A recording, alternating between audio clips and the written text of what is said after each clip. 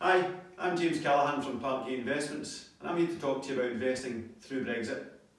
Over the last few years, a lot of our clients have understandably raised the issue of Brexit when it comes to property investment, and whilst Brexit could have a negative effect on the economy, our advice is more centred around the term of the investment with our clients.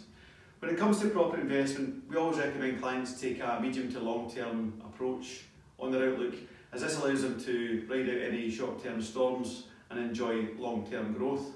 By way of an example, we look at the last 4 decades of property values across the UK. Were there any short-term storms in these periods, and if so, how did they affect the property values? So we look first of all at the 1970s. We had rolling blackouts, we had a recession, we had to take a bailout from the IMF.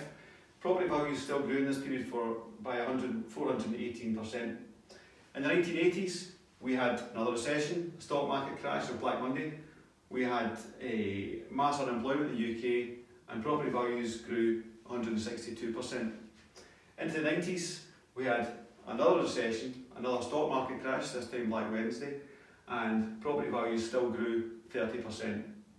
And more recently, in the 2000s, with the great financial crash of 2008, we had unprecedented runs on the banks in the UK, but property values still grew 110%. So if we drew a line through these periods, property values look like this, up and to the right. If you zoom in on any of these short-term shocks, property values look like this. But the message is, invest now with a medium to long-term outlook and enjoy steady returns.